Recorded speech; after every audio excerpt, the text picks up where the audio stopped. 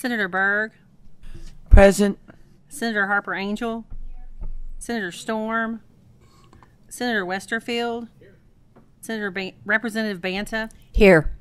Representative Raymond, Representative Stevenson, Representative Tate, Representative Beckler, Yes, ma'am. Co-Chair Adams, Chairman Meade. Here. Quorum having been established, we're duly constituted to do business. At this time, I will entertain a motion to approve the minutes. You should have seen those in your packet from October the 12th. There's a motion. Is there a second? Motion is second. All those in favor, please signify by saying aye. All opposed, nay. Motion carries, and the minutes are adopted. We will go ahead and move straight into our agenda. We have a pretty full agenda this afternoon. Go ahead and bring on up VOA. And if you guys want to come to the table and introduce yourselves for the record, you may proceed anytime you would like.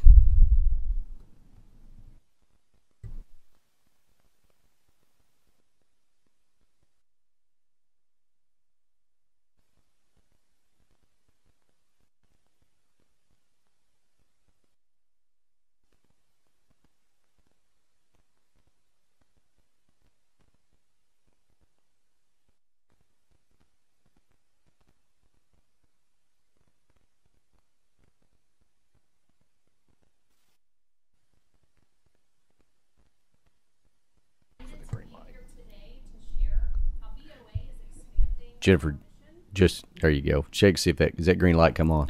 Thank you. Thank you. All right, thanks. Now we can hear you. Sorry. We are expanding our reach and our mission to make sure that we are accessible to all Kentuckians who are suffering from substance use disorder, who are engaged in child welfare, and youth who might otherwise be on the school to prison pipeline. So today, we're going to tell three parts of this story, and I'm going to be joined by a number of colleagues.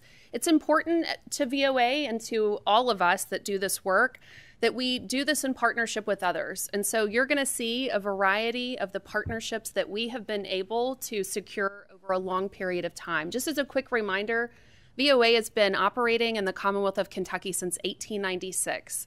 And through that 126-year history, we know that we simply cannot operate in a silo, that we don't have all the answers for all the problems that we're seeking to solve. And so that collaboration is truly at the heart of everything that we do. And I think that you will see that over the course of today's presentation. I start with this slide intentionally because I think it's important that we begin today's presentation by keeping the focus on the real outcomes that we are able to accomplish.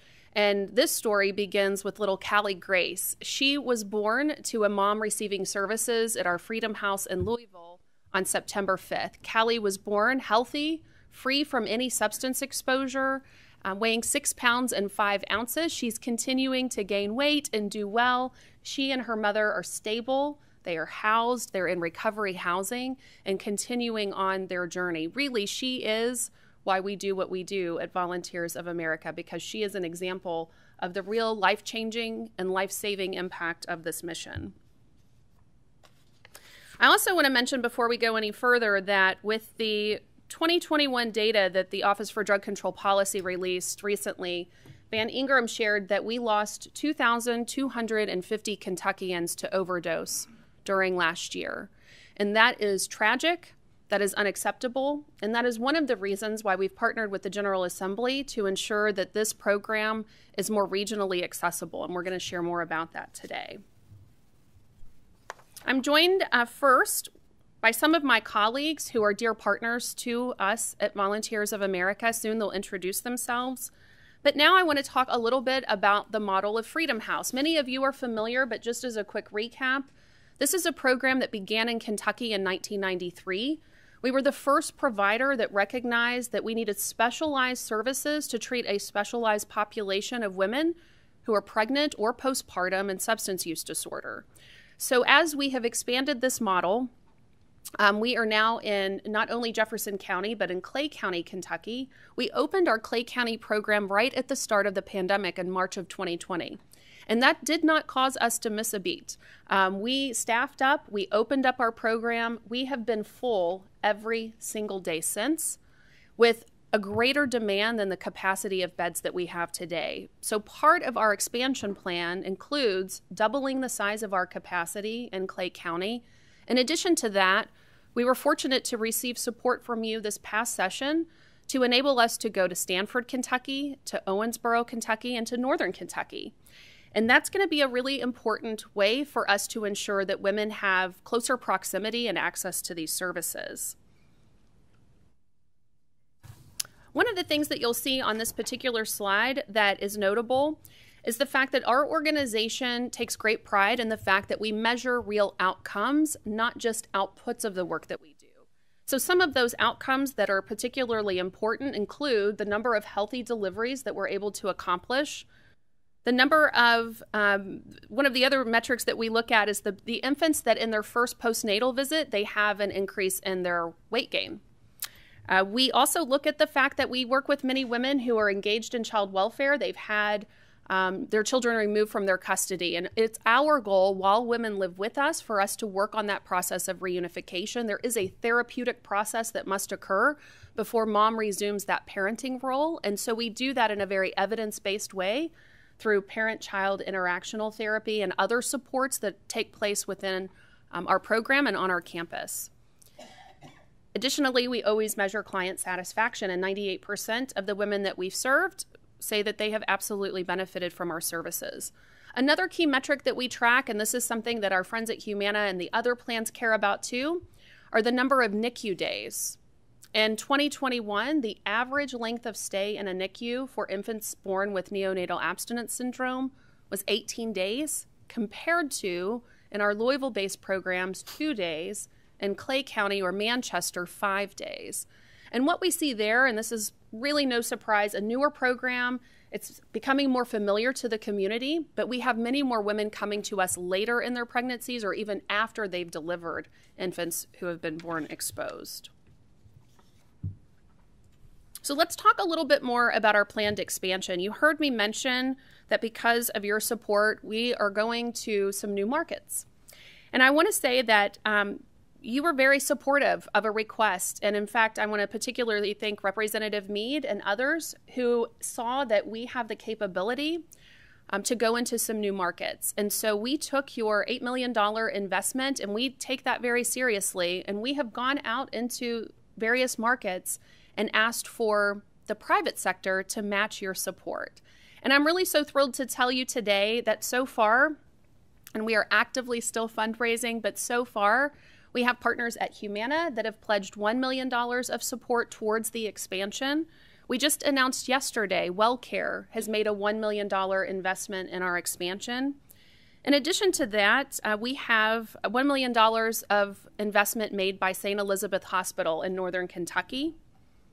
PNC Bank made a $100,000 commitment. The Hager Educational Foundation in Owensboro has pledged $300,000 of support. And later this month, the Kentucky State Chamber and the Kentucky Sports Radio duo of Matt Jones and Ashley Watts will be with us in Owensboro when we announce their investment of $700,000. I also want to mention that in Northern Kentucky, some of our key partners include the organization led by Alicia Webb Edgington called Life Learning Center. It's really by Alicia's invitation that first got us to evaluating the market in Northern Kentucky to see where the gaps in services are. And then, of course, St. Elizabeth is very eager to have us open a program there. So we've got great partners, and we'll continue to talk about those throughout this presentation. One of the things that I'm most proud about at Volunteers of America is that we have been able to take the program design. It's, of course, an evidence-based model of practice that has been grown and developed over almost now 30 years, and it has been replicated in 5 other states in the United States. And one of the things that occurred earlier this year that was a wonderful visit, we had the White House drug czar, Dr. Raul Gupta, who visited Kentucky specifically to see Freedom House, and we were co-hosting him with Senator Mitch McConnell. He had an opportunity to see Freedom House for himself.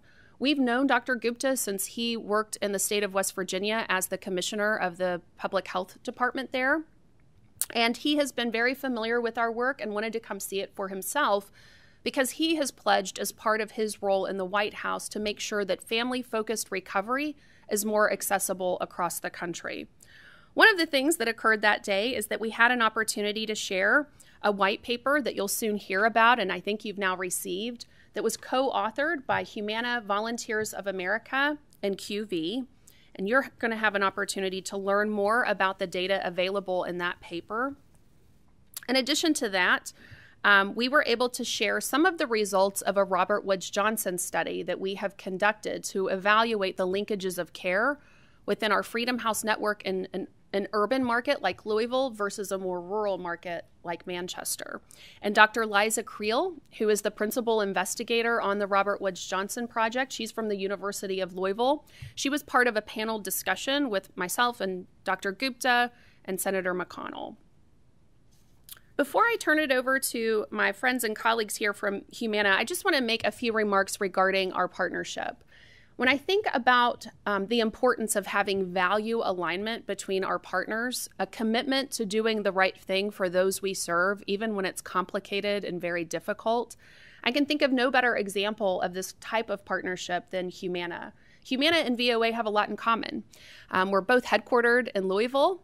We care deeply about our neighbors, Kentuckians who are suffering from the complexity of substance use disorder and often mental health issues. And it's really been Humana that's been at our side for a long, long time, but recently accelerated the growth of our expansion, not just here in the Commonwealth, but in other parts of our country. So I'm really delighted today that we're joined by Jeb and Abby. They're going to introduce themselves, and they're going to take these next few slides. Great. Thank you, Jennifer. Very kind words, and I'd like to reflect that as well. I appreciate the partnership we've created with VOA and truly Kentucky-based organizations serving Kentuckians. You know, I see a lot of value of not only what we've done historically, but what we can do as a partner moving forward. You know, first, I'd just like to begin by thanking Chairman Adams, Chairman Mead, and members of the committee for the opportunity to just share a little bit about our partnership. My name is Jeb Duke. I'm the health plan leader for Medicaid in Kentucky for Humana. We serve around 170,000 Kentuckians, but importantly, we serve 41,000 Kentuckians who have substance abuse needs or who have a serious mental illness. And our ability to impact those populations is really evolved with relationships like we have with VOA. Humana, since the pandemic began, we've contributed around $40 million to community partners. And that's to do several things. You know, first, it's to expand access. But also to do things like research and to meet unmet needs in the community. And that's really where our partnership with the VOA begins. As Jennifer mentioned, we are making a $1 million contribution, but we've developed a $1.5 million in funds that have been available to the VOA. And that's to do several different things. You know, first is what we've challenged them to do is to really think about value-based payment. And not just with Humana. How can VOA and Freedom House take a step back, think about payment models in Kentucky, work through an industry level approach to move managed care into a value-based payment model? And what are the mechanisms we can judge to determine what are the outcomes we should be measuring, and ensuring that Freedom House has the funds available to actually conduct those measurements so over time we can show the path to value and we can return value back to those providers who are investing in the whole member. So the Freedom House approach really thinks about what are all of the needs of this patient. What are the needs of the family? What are the social determinants? And what is not only the outcome of the patient, but of the child post-birth? And that's the way we're developing our value-based payment model. So as of January 23rd, with DMS approval, we will be transitioning to, with Freedom House to a value-based model. And we're going to return value in two different ways. First, it's post-discharge. So after that patient has left Freedom House, are they staying on that path to recovery? And then secondly, as we look at that child, are we keeping them and limiting the time in that NICU or preventing that NICU admission? So we're extremely excited to truly transition to a value-based payment model. But what we're trying to solve is not just the issue with Humana. Specifically, we're trying to move the industry into these types of models. I have Abby Gilbert with me. She's our population health, one of our leaders in Kentucky. She's done a lot of valuable work over the last year and a half. She's a member of the VOA board, and I'd like her to share her journey and kind of where we are today and what the future looks like with VOA. Thank you, Jeb. Good afternoon, everyone. Abby Gilbert. Just a little bit about my background. So I actually studied public health, and I've been at Humana for about 9 years, primarily in our population health, health equity, social determinants of health space. And I have the privilege, though I get to spend a lot of time in Kentucky, really taking and learning about great models that we have all over the country in different areas and helping our markets to understand how we can expand those services in other places. And so I just wanted to remind everyone that please feel free. I think we're going to take questions at the very end of this, but it is we have a long time and many topics. So please feel free as we go through just a few slides to stop and ask questions. So first, Jennifer did mention the white paper. I think all of you do have that, and just a little bit more information. So Jennifer mentioned the expansion of these programs in other states, and so we really took the time to together to develop this white paper that not only has information around the great outcomes and the model that VOA does here locally in Kentucky, but also policy recommendations and a lot of information around some of these innovative payment models that we're going to be talking about. So this paper is not only for use in Kentucky, but we do use this in other states where we are working with VOA to expand the services. I know Jennifer did touch a little bit on the model, and I think we just wanted to spend a little bit of time helping everyone to understand why we feel there's so much value in the model that VOA does here in Kentucky. And that really starts with focusing on comprehensive screening to not only address the behavioral health challenges that our members face, but also comprehensive screening for all of the other social needs that these members face, and understanding that we can't truly take care of treatment and recovery if we're not looking holistically at all those needs. So VOA does a great job, again, at understanding how we do MAT treatment, behavioral health, general overall health of mothers and babies, but also counseling, case management, focus on workforce development, outpatient housing. What are truly the needs? Do these moms need more help understanding how to take care of their babies, how to get a job, how do we ensure that they are in stable housing and really successful to be on their own post-discharge of these programs. So I think that we'll talk a little bit more today, again, about these value-based payments, but I think it's important to just show that there are many things that VOA is doing that is outside of the traditional behavioral health treatments that these members are seeking. So next slide. As Jeb mentioned, we are currently looking at a new payment model that will incentivize great outcomes. So Jeb did mention a little bit around how can we not only pay VOA for the services that they're providing, but incentivize them and pay them for those positive outcomes that they are having. So if baby is born healthy and not spending time in the NICU, then they should be incentivized and rewarded for that outcome. It's better for mom. It's better for the providers. It's better for us. And also understanding that a lot of the things that they're doing that is helping mom and baby have better outcomes aren't things that are traditionally paid for via Medicaid. So diapers or childcare or extra tutoring or whatever emotional support that these women need to be successful, those are not always things that are traditionally paid for.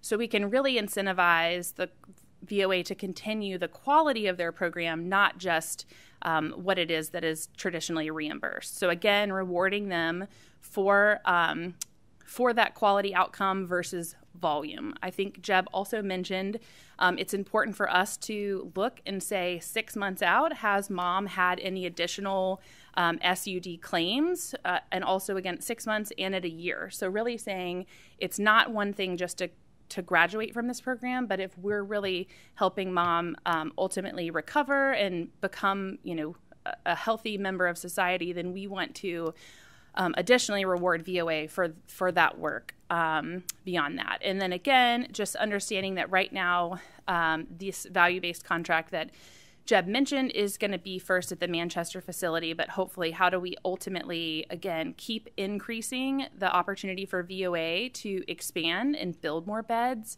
and build more homes for these mothers to get healthy, but also help them to have a sustainable payment model that isn't just dependent on additional fundraising or additional money that's coming from the state, but really saying there is value that we will unlock when we have more of our moms and babies in this particular program. So I will stop for a second. I think If it's okay, Senator Berg, we'll let them finish up and then we'll come back to you. Okay.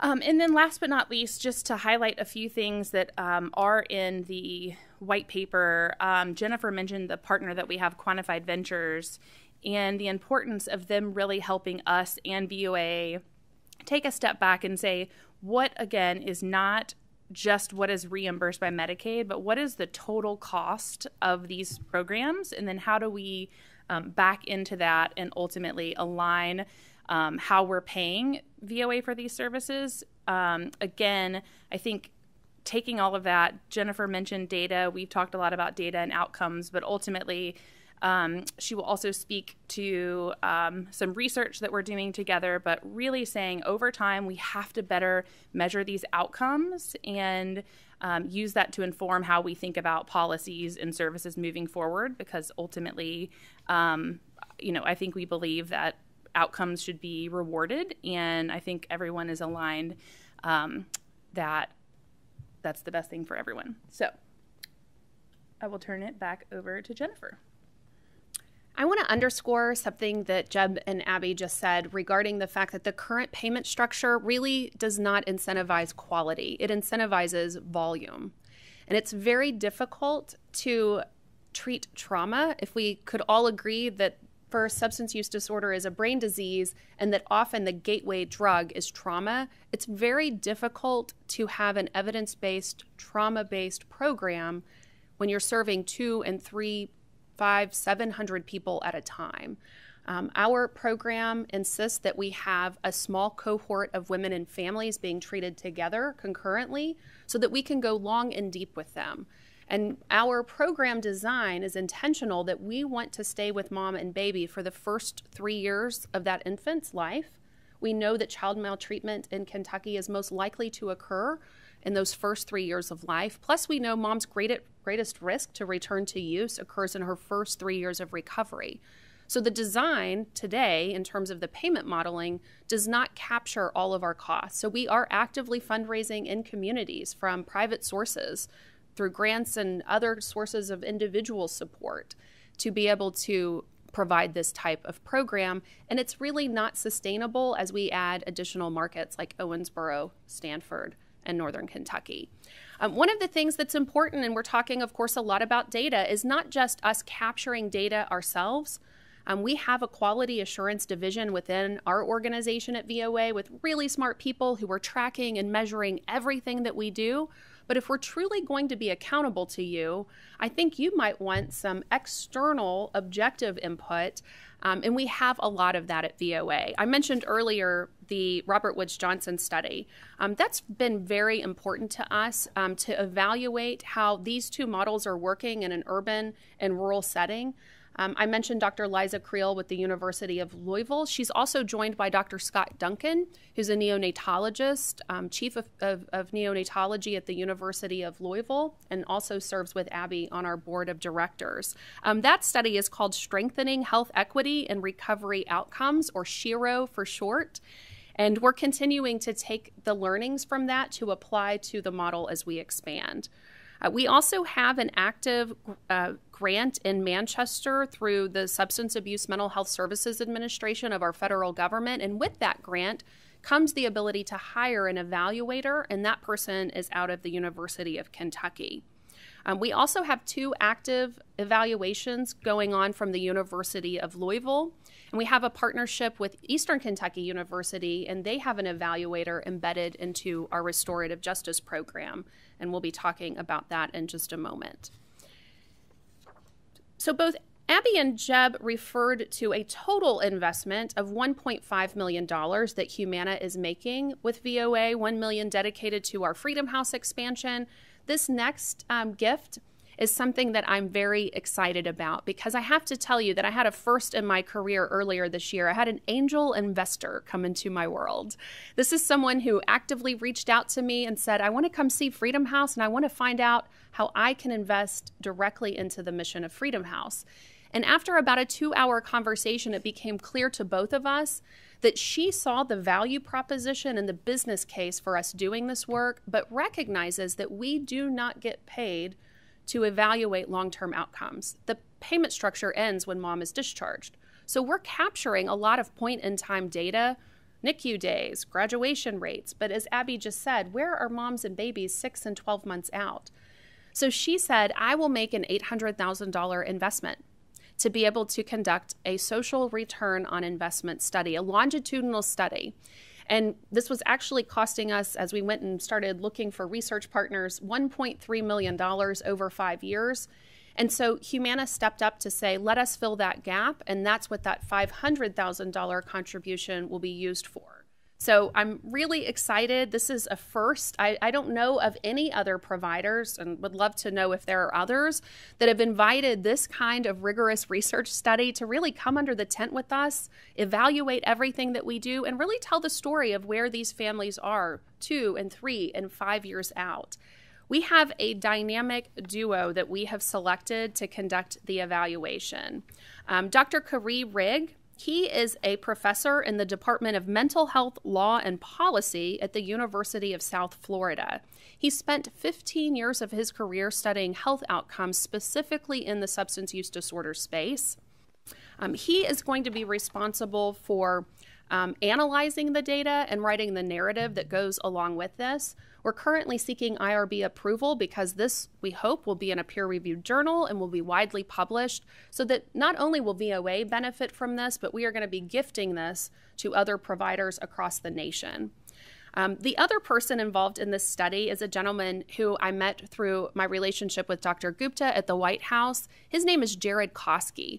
Jared has an interesting background. He proudly served our nation, and when he came out of service, he became the actuarial for the multi-state opioid lawsuit against pharmaceuticals. He analyzed literally billions of claims and helped them identify what the correct repayment model would look like for states across the country.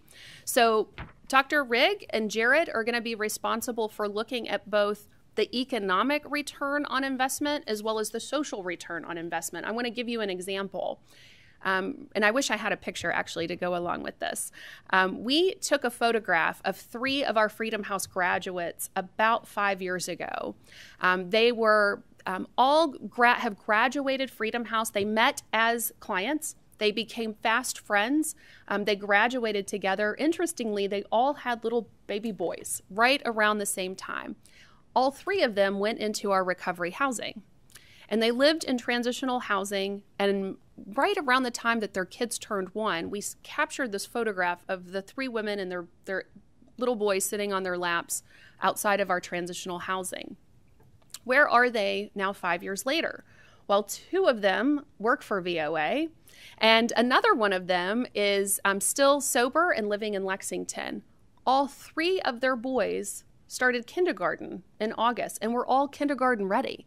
Well, I have to tell you, we've never measured educational outcomes associated with Freedom House. But that alone tells me that we've got to do a better job of not just looking at health outcomes, not just looking at the social return on, or the social savings, the cost savings and the social return on investment, but also looking at educational outcomes. So we're really excited that this study will also accomplish that. And not just for the babies born at Freedom House, but for those other kids that have an opportunity to come into treatment with their parents. Again, to our knowledge, we're the only provider still in Kentucky that allows mom to bring all of her kids, regardless of their ages. Every other provider, to our knowledge, limits the number or the ages of the kids. And I understand why. It's a complicated world and it's a complicated program design when you can have infants up to 17-year-olds in your care. But we have made the commitment that we want to remove that barrier for mom, and we're going to take on the responsibility of offering age-appropriate, developmentally appropriate treatment to those kids, which is why this becomes a primary prevention program as well. I think we're ready to take a pause before we transition to the second part. All right, I think we do have some questions. I will start off with Senator Berg. Thank you, Mr. Chairman, and thank you guys for an amazing presentation. I have a number of questions, but if it's okay, I'm going to limit it to two. Do you all have any idea of what percentage of the need you're able to meet? We are today meeting very little of the need, and I can't tell you, Senator Berg, a specific percentage. We have capacity today for about 60 families at a time. We will add some additional 75 to 100 beds through this expansion. And we're not just thinking about treatment and isolation, we're thinking about an entire recovery ecosystem. So all of those other components that bring value, including recovery housing, is part of our plan as we expand. All right. I assumed it was a pretty small Yes. percentage. I mean, every step in the right direction is an amazing step in the right direction. Just trying to get an idea of what the unmet needs are going to be. And then I was actually rather interested in if somebody could supply me a list of what measurements for value that we're going to be looking at. I mean, obviously, NICU days has already been mentioned. If we're going to look at relapse rates, I hope that's going to be tempered by an understanding of what national relapse rates are. Absolutely. Because they're still high, even with excellent treatment, and that doesn't mean it's not worth treating. And then the last thing I just wanted to add, and this is just a personal plug on my part, but if you're dealing with, 300 plus families with infants, I hope that you can add a metric there for breastfeeding, because we know that improves long-term outcomes for babies, and you have a captive audience that you can train and you can support and you can encourage, and we know that's a very, very positive move for mothers and children. So if you're going to be looking at metrics, I would love it if we could include that. Great feedback, and I will tell you that part of our program design includes a nurse practitioner that's embedded in our program, and she's responsible for parenting and education. So we do a breastfeeding education and provide lactation support on all of our campuses. So absolutely, that is something that we'll capture in our notes. Thank you. Representative Bana. Thank you, Jennifer. I don't know if you remember, but I was fortunate enough to tour your Louisville site, and I just have to tell you that you guys do amazing work, and I really appreciate what you put on here today. And it was such a wonderful wake-up call that Saturday we spent, and I'm just very impressed. So thank you. Thank you so much, Representative Banta. Are there any further questions or comments before we proceed? Excuse me. I will say this, that it's interesting to look at the partnerships that you have developed with folks like Humana and other corporate partners. It's something that you don't typically see in these types of programs. And I think that speaks to the success rate and the professionalism that you have at VOA. And I think that is to be credited to your hard work and your dedication and those long days and late nights that you put forth to make it a success. The data that you're going to gather is going to do nothing but help us make the most informed decisions on expanding and continuing these programs. And so thank you for what you're doing. Thank you, Chairman Mead. All right, you can proceed with the next part of your program. Excellent. Thank you all. Great job. As we're transitioning, I just want to make one more comment based on some of your questions and feedback, and I do appreciate all of that. This study that we will soon launch, what's going to be really unique about it, too, is that we're hiring 2 Freedom House graduates that will be research assistants. And they're going to be embedded in our program and develop relationships with our current clients. So if and when they return to use, it's going to be an easy path back for them. They're not going to get disconnected from us. So it's providing 2 wonderful career opportunities for 2 young women. And it's going to make sure, I think, overall, that we're going to create a closer linkage to those individuals that have been served. All right, so let's see. I apologize. This was on me, Rachel. If that's okay. Mayor Watson, you're up. We have one more piece of this first segment, so I got distracted. I don't know. Please meet my friend, Mayor Tom Watson from Owensboro. So, Chairman Mead, I appreciate your comments about collaboration and partnerships and from corporate to city government leaders. When we go into new communities, we want it to be community-driven, not VOA-driven, right? We know some things, we have some evidence-based practices, but it really has to be customized to that unique community. And we want to get integrated into the community. I think the story of Clay County is a great one, where we've been able to fully integrate. We've added 42 jobs. We're part of that community now and have leaders leading our programs in that community that are local. Similarly, we want to accomplish that in each of these new markets. Owensboro is a beautiful example of what a strong and vibrant advisory council can accomplish. They have been our guides from the very first day. You can look at this list of leaders that have joined us, and it's not just leaders on our advisory council, although this is a very impressive list. It includes other supporters like Senator Matt Caslin, and Representative Suzanne Miles, who were with us every step of the way as we started to have town hall meetings and really listen and learn from the community about what they had the most urgent needs around and what they wanted to see as we were building this coalition in their community. There's been no one who's been more engaged and supportive than Mayor Tom Watson. We text a lot and we talk a lot. And I have to tell you that not only is he the mayor of Owensboro, sometimes I think he's our real estate agent, our chief development officer.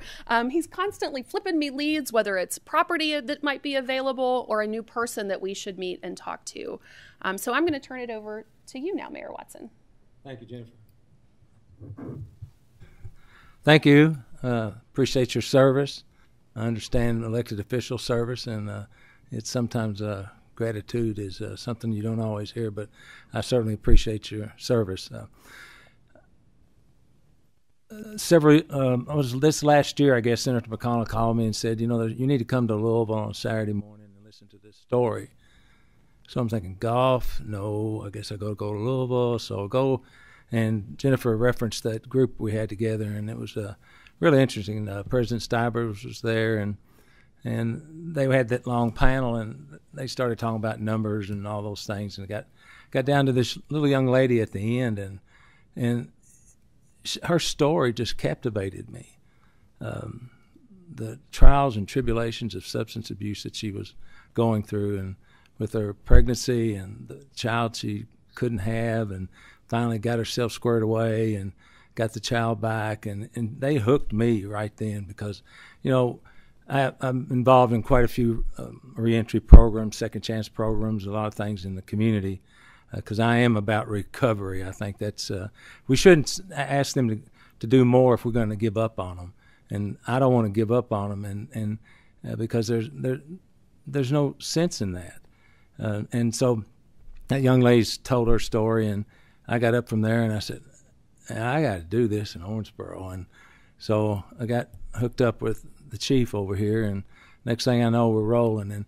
And she talked about the funding for our home in Owensboro, and I'm pledging our opioid settlement money if it ever comes down the pipe at some point in time. And I'm trying to get Davis County Fiscal Court to do the same thing because there's just and these slides are really nice, but until you've been there, like Representative Bannon been, you really can't get the feel of what's going on in that building. It's mesmerizing to me. And back about 52 years ago, I was in a bad accident, and I ended up being in the hospital about 100 days. And back then, it's like give him all the morphine he can stand and call a family day, So I got addicted to morphine.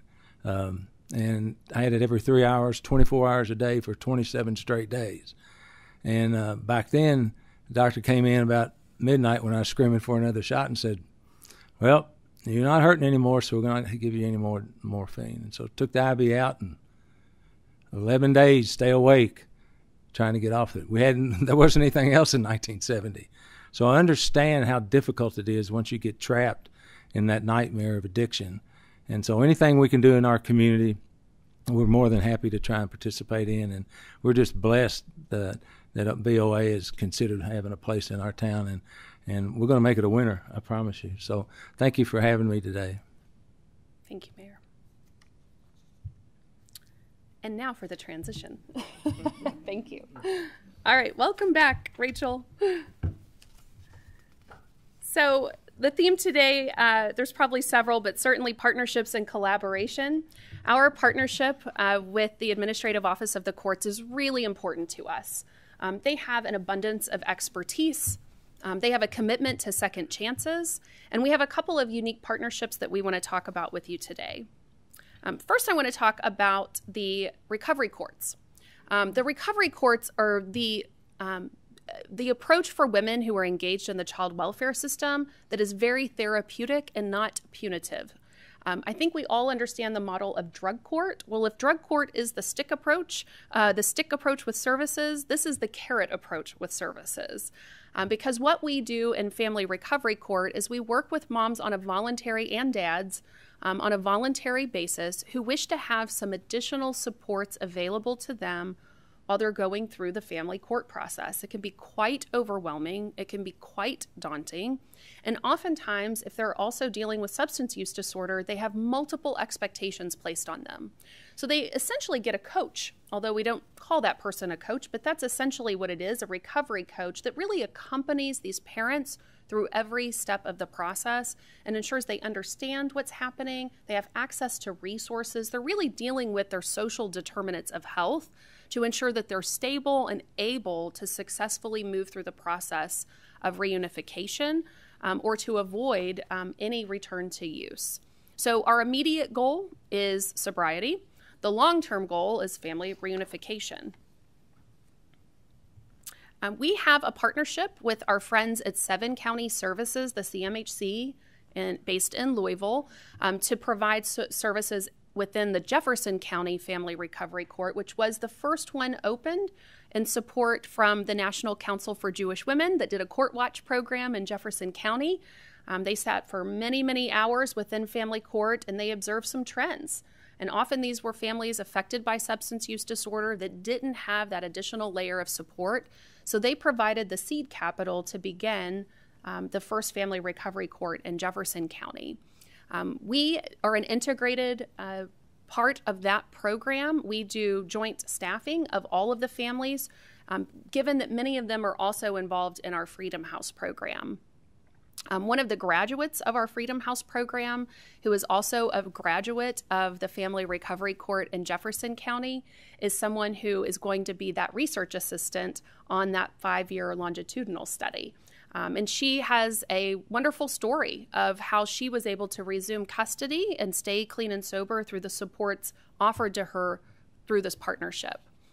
We then were able to open a second family recovery court in Clay County. This is through a Department of Justice grant. One of the things that we take very seriously is anytime we get funding, we go and look to see how we can leverage that with other sources. We write a lot of grants. So we were able to secure a federal grant to open the Clay County project, and that happened in 2021. Since that time, we've provided services to 34 adults with 65 children. And within 6 months of entering the program so far, 85% of our participants have achieved family reunification. Also this year, because of the support offered through you and your colleagues, we were able to get state funding to open a family recovery court in Lincoln County. So we'll be working with Judges Venters and Vanover there to launch that project. In fact, we're starting right now. We're staffed up, we have space, we're beginning to establish that process of referral. And then we recently received a grant, actually AOC received the grant as the applicant to be able to expand into Pulaski and Rockcastle counties to finish out that circuit for Judges Vanover and Venters. We're currently exploring expansion in Jackson and Leslie counties, which would round out Judge Harris's circuit because he's Clay, Jackson, and Leslie. And then we were recently approached by Judge Blair. We were introduced to her by Rachel Bingham, because she's in Hardin County and she's hearing about Family Recovery Court, and she's really motivated to bring one there. So we've had a recent meeting with her to talk about what it might take from a funding standpoint to begin a partnership there. So one of the things that I love, and I'm going to turn it over in just a moment to our key partner on the ground in Clay County, the family court judge, Clint Harris. But one of the things that I love, and actually, Judge Harris, I hope you're watching this. I want to go back to this photograph. You probably wouldn't imagine that that's a judge. He's not wearing his robe, and he's sitting next to one of our participants who is celebrating a special milestone. That's her 1-year sobriety anniversary. And I love this photograph because it shows that Judge Harris is really her colleague and her supporter and her cheerleader. They're sitting side by side. He wants her to succeed. And so this project, and what is so unique about Family Recovery Court, is that the role of the judge really shifts into the role of a cheerleader and a coach and a counselor and a mentor. That relationship is very different than in a traditional setting. And Judge Harris does it so beautifully. So Judge, I'm going to turn it over to you now. We had a recent milestone graduation. We had 3 of our graduates from your court that were able to celebrate completion of our program after nearly a year. Are you all there? I'm in Manchester today. I'm sorry I couldn't be there in person. I had court this morning. I've got more court coming up.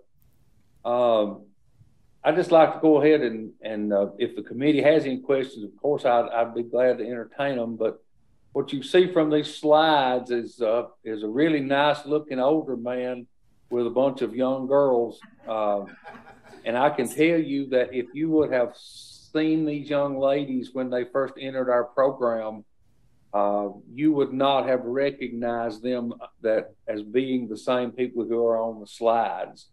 I'm looking at the last slide right now with Ruby and Vic and Destiny. Destiny is the young lady in the striped shirt between the 2 coordinators, and the dark-haired girl, and she now is an employee of VOA, working as a counselor. She's a certified counselor. She is working on a college degree in social work. And she had been in and out of rehabs, bounced around, and never took it serious. And when she landed at Freedom House in about 2 weeks, she had bought into the program, and she got to have a good long talk with Judge Blair out in Elizabethtown the other day, because we happened to be having recovery court when Judge Blair happened to call me. Destiny happened to be on the thing, and I said, Destiny, tell her about yourself. And when she got done, I said, now, do you think you need recovery court and VOA in Elizabethtown, Judge Blair? And she said, yep, we do. And but the thing that I've learned, and I'm a career prosecutor. I was assistant county attorney for 29 years, worked in criminal court and juvenile court. I'm probably the least likely guy to worry about recovery, because I was a punishment guy. I assumed that if you punish somebody enough, they would quit whatever they was doing. Obviously, I was wrong. And what I've learned in this last year and a half working with recovery court is that these people have a lot deeper issues than you can ever imagine. You don't know their life until you get to know their life. And I can tell you that the young lady standing in front of me in the last slide, she's my daughter's age. They went to school together. They were buddies. And when she came into court the first day and we asked her about recovery court, she literally took off running out of the courtroom. And our team chased her down and convinced her that we really was not trying to do something to her. We was trying to do something for her. She's graduated. She's working at a job. She'd never had a job before. She has her child, and she's a mama bear. If you look cross-eyed at her child, it would be really, really bad. She's a great kid. The young lady next to her, the blonde girl with the striped shirt, she has 4 kids. One of them's name is Butters. And I asked her if she named him after the kid on South Park, but she never did answer that because I don't think she knew what South Park was. But she struggled for a long time. But the biggest change we saw in her, Jennifer, and I know I've never told you this, is that she stood up and spoke at recovery court graduation, and we never could get her to barely do more than tell us her name. And she came out of her shell. She's looking at employment. She's got 4 kids. They live by themselves. They live in their own housing. They go to school, and she handles it all by herself.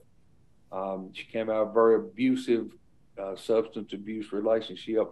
So we're seeing things here that I never really thought we would ever see. I'll be honest. When Jennifer came 2 years ago, they started throwing me this routine about what all I was going to do. And she'll tell you that my answer was, I don't know what you're trying to do, but I'm willing to try if you're willing to take a chance on us. And that was all I could say, was that I'm willing to try if you'll let us. And we did, and we're rocking and rolling down here. We need more assets to work with. We have a terrible problem with transportation and housing down in this part of the state. The jobs, ironically, we have a factory in London, Kentucky, who brings a bus every morning now, and will offer them transportation to work so they can go work. The factory is very flexible. If they have recovery court, they allow them to be off in order to go to recovery court. One young lady, she goes to work at 9 and gets off at 2:30 so she can be home, get her kid off the daycare bus, and then she can get him there in the morning. So we've had a lot of participation by the local partners trying to help us, trying to make sure that what we're doing is really going to work. And I mean, it's really, it's picking up. We work down here on the old logic of we'll fake it till we can make it. And we've got a plan, and we're doing good. And I'll hush because Jennifer knows if I get started, I don't ever hush. I just keep going. So I've hushed. If anybody's got anything they want to ask, I'll be happy to entertain them sometime. We love Judge Harris, as you can see why. He has been right there with us every step of the way. I remember one of our first meetings, Judge, I hope you'll remember this too. We were talking about just the language and how important language is, and really framing things in a more positive, solution-focused way, rather than a negative or punitive way. And we were talking about how we would hold participants accountable should they not follow through or have a setback. And instead of calling it consequences, we were calling it learning experiences. And I remember Judge going, now, Jennifer, what do you want me to call it? Learning experiences. And I'm like, yes, Judge. And he goes, are you trying to make me a social worker? And I said, well, maybe. And he said, I'll try anything. And so I just love his willingness to partner with us. We've learned a lot from him. He knows these families intimately well. You know that he does. You can hear his passion. You can hear his understanding that often this is an intergenerational cycle that we're seeking to disrupt. So we are very active and engaged with participants. We have daily contact with them when they first come into the program. And we will chase you down, literally and figuratively, in a supportive way to say, we want to help you. You don't have to be fearful. If you come in and receive this support, you can do amazing things. Destiny's such a beautiful example. All 3 of these young women are. And we're just now getting started. The evaluator that's embedded in this project is the same evaluator in the Jefferson County project through the University of Louisville. And that's really important because we want to have high fidelity to this model as it gets replicated. And with that, I'm going to turn it over to my friend and colleague, Rachel Bingham. So special thank you to the co-chairs and to the committee for having us, but in particular, special thank you to Jennifer for bringing together everybody. I think Representative Mead, it's an excellent point. She is very much the joiner of people. So we are pleased to be involved to participate. Judge Harris, if those pictures end up at the Circuit Court College, I'm just saying they may be free game to be shared with everybody. Definitely great experiences happening for you. I was asked to kind of give a little bit of a history just to be able to give a little bit of background, because we did have family, what we call drug courts, before 2010, and it definitely ages me because we implemented that program across the state. When we had the budgetary, in pockets, we had 4 pilots. When we had the budgetary crisis, those were the programs that actually got dissolved. And so the AOC had historically felt like if there was an ability for the structure to be set up where you have the judicial role with a specialized docket, and then you have DCBS with their case managers and their social workers, and then you have treatment in its capacity, then AOC didn't necessarily have to play a case management role, which is what we played. So this particular model that VOA has established has really accomplished what we didn't feel like we were able to do back in 2010 or before that. It makes a lot more sense. It definitely makes more sense when it comes to not misusing really resources. So you don't have that duplication of services. You don't have a whole bunch of people involved in the system. So I want to mention that because I think it's important that, we've moved into sort of a new time. A lot of people say, why isn't AOC still involved? Because there really isn't, a purposeful defined role. There are case managers, they are in place, and they're being utilized in a much more effective, efficient way. We have seen, obviously, and you all have heard this historically, the interest in the increase in the model and making sure that it moved from more of a strength-based model than it was more of a punitive. And even though it was not as punitive as potentially the past drug court models were, it still was in function punitive.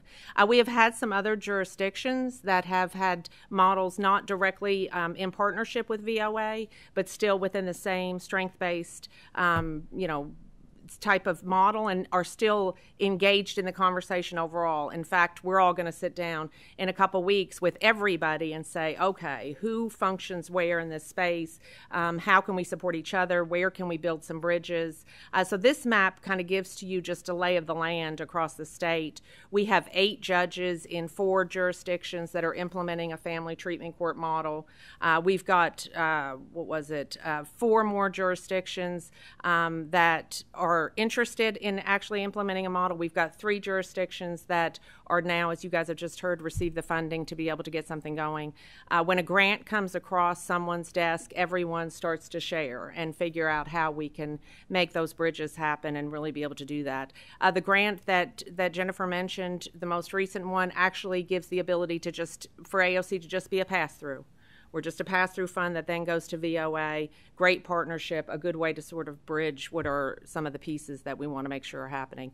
Another structural piece, just to sort of keep in mind, is that the Supreme Court has been working for the last almost 2 years on their administrative procedures for specialty courts. And so they have done a lot of work around drug courts and just recently released our new administrative procedures. We are now moving into the space of veterans courts, mental health courts, and family treatment courts to be able to have those pieces in place from the court's perspective to say these are basically best practice standards that we feel like really support what's happening boots on the ground. The judges are involved in that development of those administrative procedures. Go to the next slide. And the final piece we just wanted to touch on, and we have some representatives, Representative Mead, Senator Adams, and Senator Westerfield are all a part of our Judicial Commission on Mental Health that has recently been established. Our Justice Lambert is taking the lead and chairing that particular commission. We have a lot of work happening in this space, a lot of activity. We've got 72 multidisciplinary representatives that sit on this commission. We have already begun committee work, and out of those committees are multiple work groups that are going to really start to grow and expand. So we're really excited about how the work that VOA is doing is then, able to become a component and a part of our work in our partnerships and our collaborations, and going to really feed the information around the commission, and then where else we can all go together and really be able to, do what is intentionally and passionate about all of us, and that's to address substance use disorder, mental health disorders, developmental delays, all the pieces that we are seeing across the court system. The court's goal is to more and more move to a system of care approach. Any door you enter, can we do something to be able to give some sort of warm handoff to what your needs are based upon the availability of that service of support, always keeping in mind, our role is around justice and how we need to fulfill that core requirement. So I've had open for any questions from the court's perspective to anybody. Otherwise, turn it back over to Jennifer. Do we have any questions from the members? All right. Well, thank you, Rachel, and really appreciate your cooperation with us throughout the years on this committee. And you and Lori both have been very great to work with and always open to helping us in any way. And so we certainly appreciate that. Another way that we partner with Lori and Rachel and AOC is through the delivery of restorative justice services. This is a partnership that goes back now more than 12 or 14 years. It was first started in Jefferson County. Judge Angela Bissick was someone that brought this information into Kentucky and said, we need to provide these more rehabilitative services to youth who are offenders, because she went and learned about this model and knew that this could reduce crime and this could improve outcomes for both the victim, the offender, and the community. So in 2020, Volunteers of America acquired what was known as Restorative Justice of Louisville. Judge Bissick now sits on our board of directors, along with another member of the RJL board at that time, Abby Green, who now also serves VOA's board, and Libby Mills, who had spent her career in the Department of Juvenile Justice, who was the executive director of RJL, came to be part of the VOA team and now leads a division of our organization called VOA Justice. So we've taken that model. We inherited Restorative Justice as a $200,000 organization. It'll be close to a $3 million organization by the end of this fiscal year. And that's because we took our grant writing engine and other resources to be able to explain the return on investment. So the evaluator that is embedded in this project is actually from Spalding University. They've been tracking recidivism rates. We know that we reduce recidivism by more than half when compared with kids and youth that do not get, and now young adults that do not get access to these services. Very briefly, the model is this. We meet with the victim. We ensure that the victim is ready to face the person that harmed them. And then we meet with the person who's done the harm. And we make sure that that person is ready to accept full responsibility for what has occurred. And we really pick apart the onion to understand what is at the root. Youth typically don't wake up and look forward to committing crime or harming people. So we look at root cause factors. Because we have an organization that includes behavioral health services and housing, we can really wrap additional supports around these families while the youth is being held accountable. And the accountability looks like this. It's kind of old school mama's justice, where when you harm someone, you face the person that you've harmed, you hear the impact that you've had on them, you take full responsibility, and then together, our trained facilitators, they help those two parties develop a customized plan for what amends looks like. What is the plan of restoration, not just to the person who's been harmed, but to that person's community? Because when one of us experience crime, it reduces all of our sense of safety and well-being. So that youth is held accountable to walking through that plan. And when they complete that plan, the judge is notified. Oftentimes, the charges are dismissed, and they're able to move forward without the stigma and the label of being in the system. So we want to continue to do this model throughout the Commonwealth. But to get us started, we're in the middle of a pilot project in Southeast Kentucky. And our research partner is EKU there. We are in 8 Southeast Kentucky counties. We're working both in district and circuit courts. We're working in schools. And one of the things that we love about this model is that not only does it reduce crime and it reduces recidivism, it helps victims heal.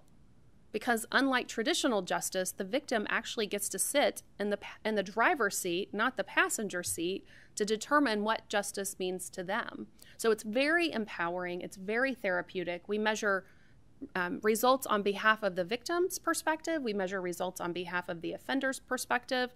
And we bring their circles of support to the table as well, representing the community perspective.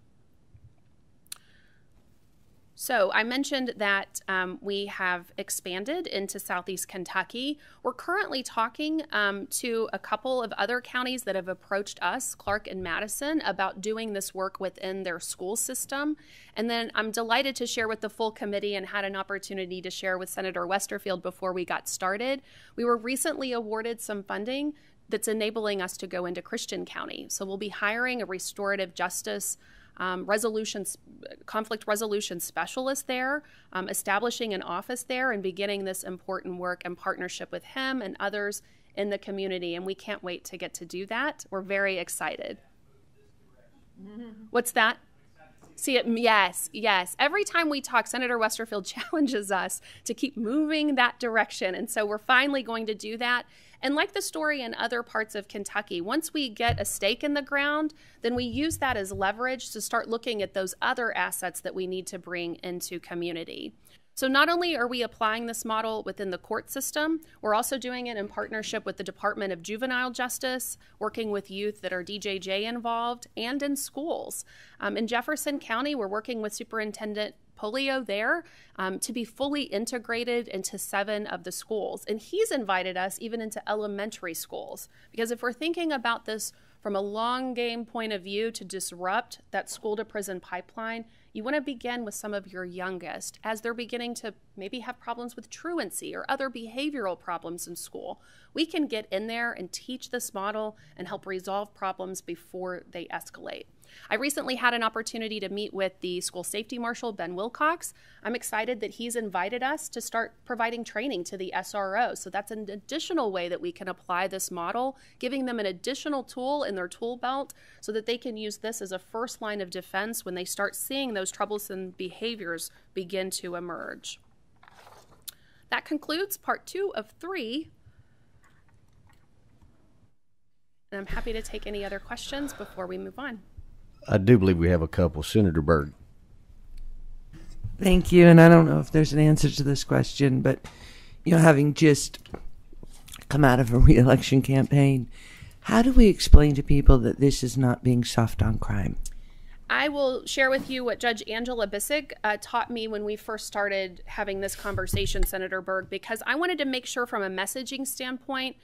I have law enforcement in my family, and they immediately heard the words restorative justice, and they had some off-color things to say, but the appropriate thing in this setting was soft on crime. And what I heard from her is that she said, I do not get elected and reelected by being soft on crime. She said, people don't stop me at the grocery store and say, Judge, thank you for being compassionate today. She said, but what I know is being tough on crime means you're reducing crime. And so this is a very smart approach because we all want a reduction in recidivism. And the data tells the story. 12 years, year over year, we have seen a reduction in reoffenses. So that is a strategic, smart, if not tough approach to crime because we're reducing it and in many cases eliminating it completely.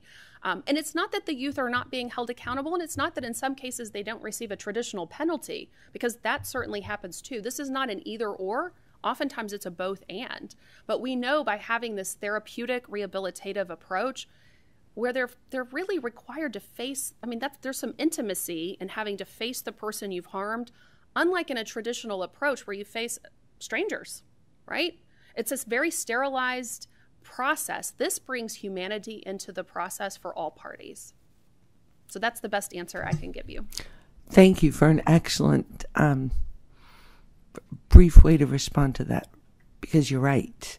But it's very hard sometimes to convince people that look at the outcomes, So thank you. Thank you. Representative Tate. Thank you very much. I just want to thank you for the program and your presentation today. So frequently we sit into committee meetings and all we hear is the problems. And what you're doing is you're actually bringing us a proven solution. I don't know if you're familiar with Bridges to Life. And so it's a program for people that are incarcerated. And so it was actually introduced in Texas, and it's actually been implemented in 16 states and 7 countries. And 66,000 people have gone through this program, and they've been able to demonstrate a 62% reduction in recidivism. So it's very similar to what you're talking about, where the offender meets the victim and actually takes responsibility for their actions, regardless of what has transpired to them prior to them committing their crime. because frequently, as you've said, there's a generation of abuse or substance abuse or physical abuse. Regardless of that, they still have to accept responsibility for their own actions. Yes. And I love this program, and I appreciate what you're doing in bringing this. And I would like to see this moving across the state, not just in one direction, but everywhere. So thank you very much. Thank you, Representative Tate. Thank you. I appreciate that. Are there any further questions? All right. You okay. Proceed. I'm going to be joined now by my friend and colleague, Mayor Dalton Miller from Stanford, Kentucky.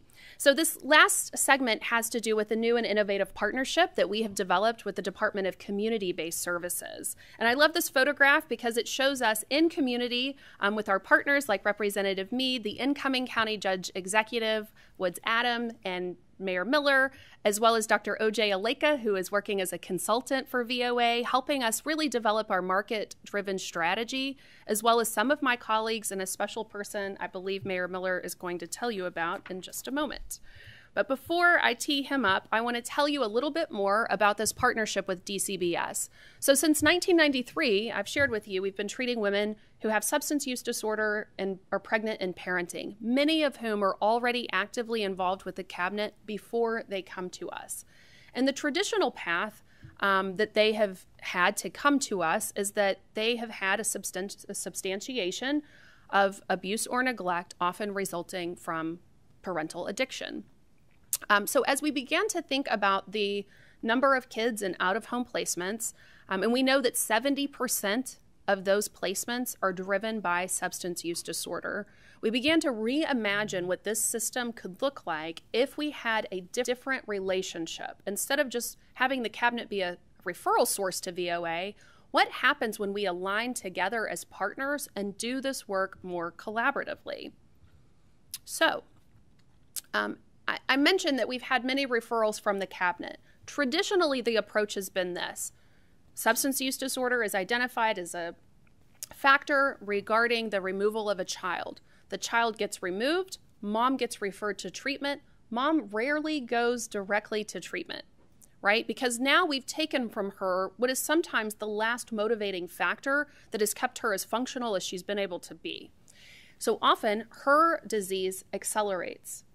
And then we find her because she has been incarcerated, she's been hospitalized because of overdose, some other bad event has occurred that has endangered her, and that's how we get the referral.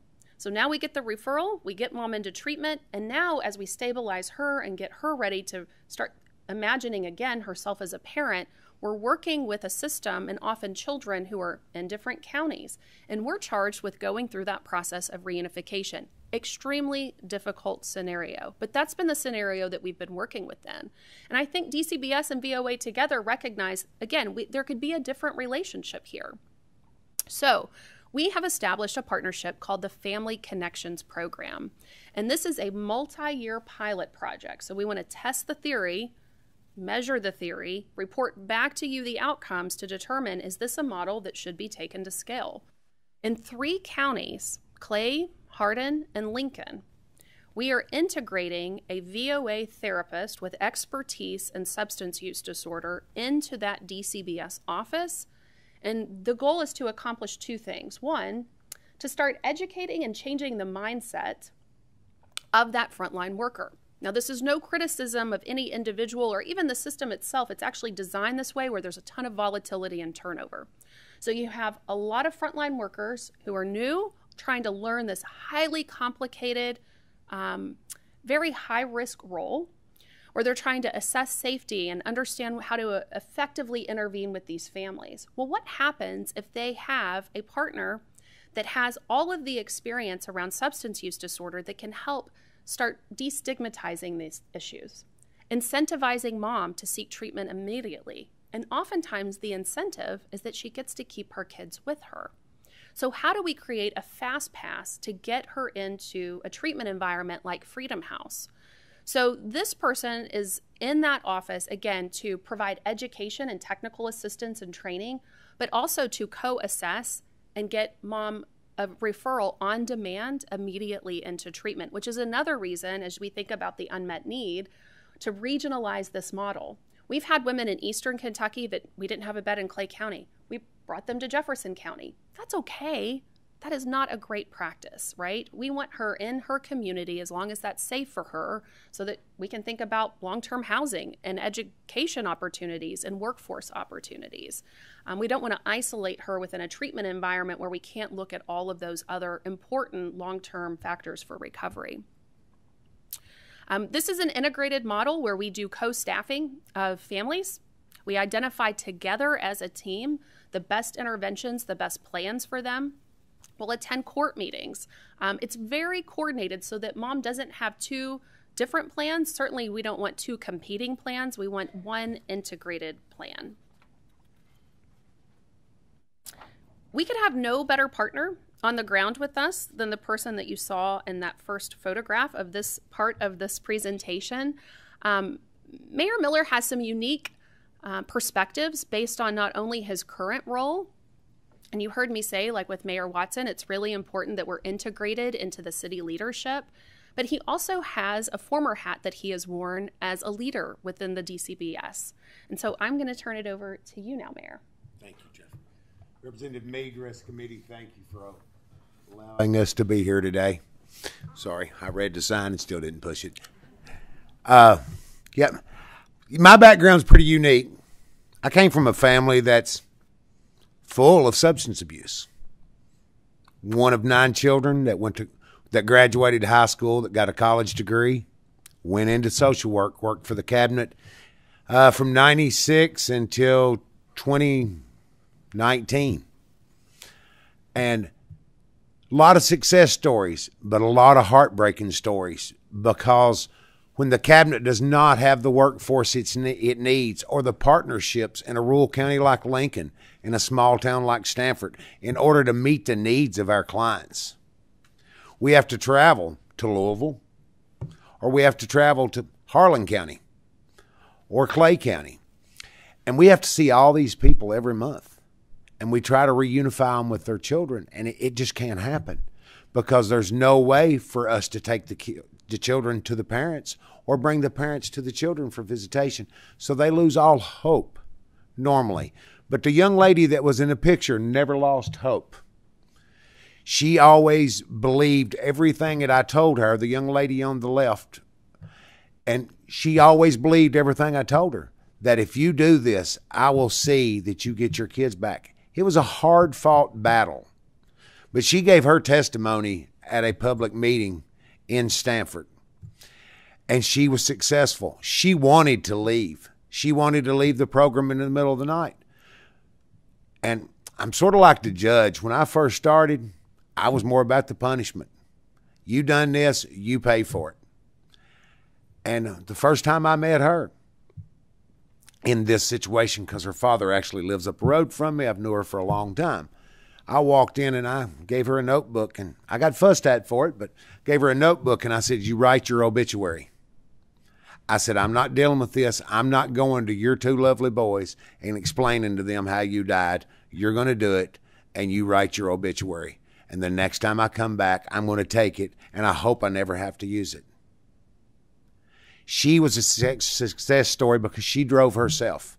She wanted her children back. And she had a supportive family. She had the children's father who was supportive. And something you never see in a case. You're never going to have supportive family and a spouse and a mother-in-law that was willing to care for the children while both parents got help. It is something that's very unique. And I think that's part of why she was successful. Now, what I'm wanting to see with DCBS and VOA is something that I always wanted. I wanted that expert right there 2 doors down that I can go, look at this case. What can we do? And by having them in the DCBS office, I think is one of the greatest things ever for DCBS, because we know DCBS is like police officers. There are far and few that's applying for the jobs because it's a very low reward job at this point. But by doing this, with this partnership, I think we can see high rewards, and I think we can see people wanting to get back into the helping field to be able to provide for these families. I personally probably removed over 100 children in my career, most of them because of drugs.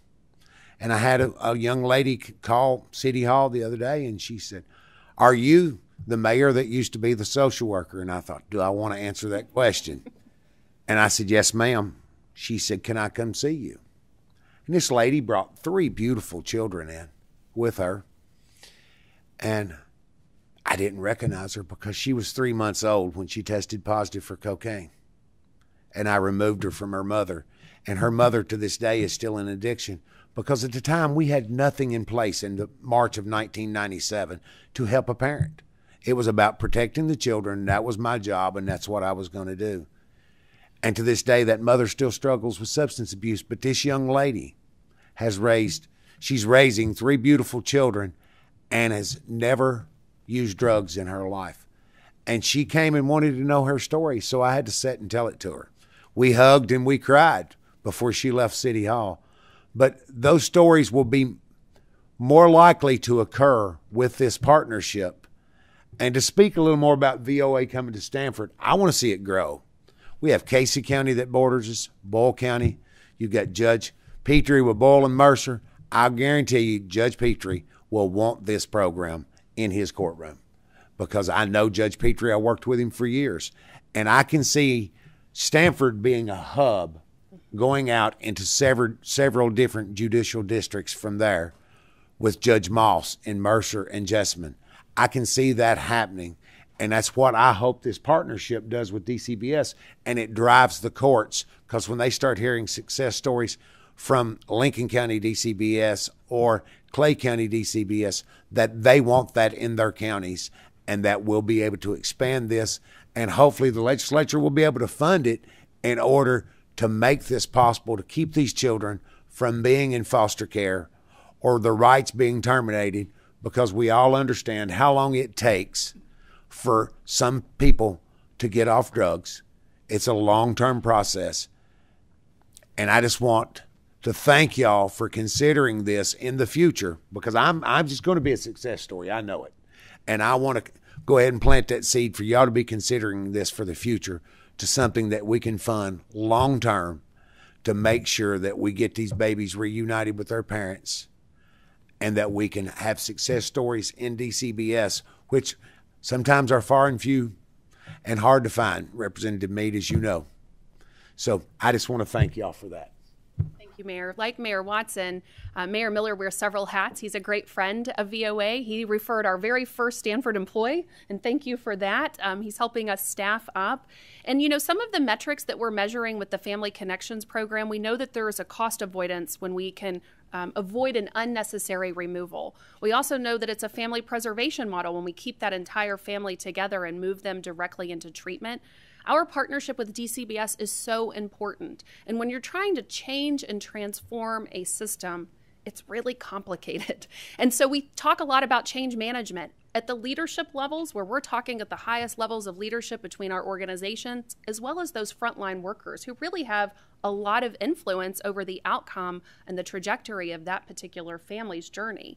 So we're excited to now be launching this partnership. We can't wait to measure it, and I agree with the mayor. I think it's going to be highly successful so that we can determine how we can take this to scale. So as we wrap up, I just want to have a couple of closing thoughts. You've heard today that we wish to be an excellent provider of care.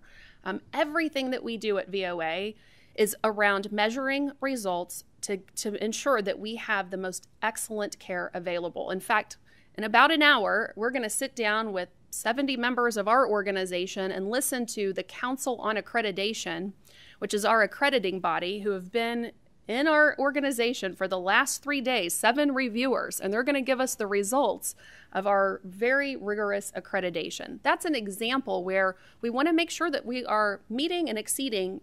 They have literally 1,003 standards that they hold us to. So we're going to get to hear those results soon. That's because we want to be excellent as a provider. But what I hope you also heard today is that we want to affect the systems of care that our clients interact with, and that includes the justice system, healthcare, and child welfare. And I, too, want to plant that seed with you because I want us to continue to think about creative ways where we can leverage what we do best and what we have as far as assets and resources at VOA to get better outcomes. And we can't do that alone. You've seen a lot of our partners here today. You know that we wish to be highly collaborative. And lastly, we want to be accountable. We want to be accountable to you. You're investing a lot of resources in us. We want to be accountable to our other investors and donors. We want to be accountable to the people we serve. And that's why we have all of these rigorous studies to make sure that we're not just conducting an activity to feel good, but we're conducting an activity that hopefully makes us feel good because it's getting the right results on behalf of the Commonwealth. So thank you, Chairman and members. I'm happy to take any last questions from you. Do any members have questions?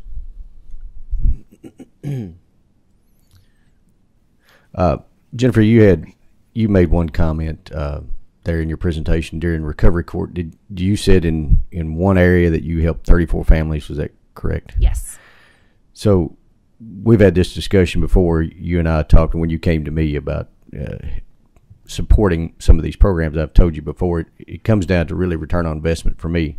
And there's a lot of times we get talked into programs here in the General Assembly because they're very heartfelt, but they don't have the outcomes that we always want.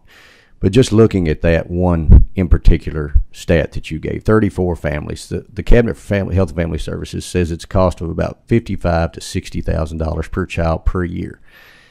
If just on average that family had one child, that's 34 children that stayed in the home. That's around $2 million per year. And on average, they're in that care for 24 to 36 months. That's $6 million you saved right there in just one county. But more importantly, it's 34 families that you held together. So I think this is a great return on investment in your programs. And so I just say I appreciate what you do. And there are other programs out there. There are other organizations out there that do similar work, and we appreciate them as well. But we just appreciate all you all do in your heart for the family and the children of this state. And Mayor Miller, thank you for being here today. You were my hometown mayor. It's always a pleasure to be with you, and it's very seldom do we get the opportunity to chair a meeting where our local officials get to come in and talk. And so appreciate your heart. You're one of the hardest working mayors I've seen out there, watering flowers and helping people personally at their homes. So we appreciate you as well. Thank you. But I will say that this is the last meeting of this committee for good, actually. This committee has been in effect for 5 years now. The General Assembly passed a bill that decided to eliminate this committee as a statutory committee, but you will probably see this committee come back as a standing committee, which will give us more emphasis on these issues and more focus on these issues during the session. So we're going to look forward to that. And with having said that, for 5 years, we've had Representative Beckler on this committee with us. And he came in with me in 2000. We were elected in 2012, came in together in 2013. This is his last committee meeting that he'll have with us, and he will be going home to bigger and brighter things. And so we want to say that we appreciate you, and I know your heart for the children and the families of this state, and that's why you came to me and asked me to be on this committee when we passed it. So we appreciate you and your service to the state. Thank you very much. With that, is there a motion to adjourn? And a second? With that, we're adjourned.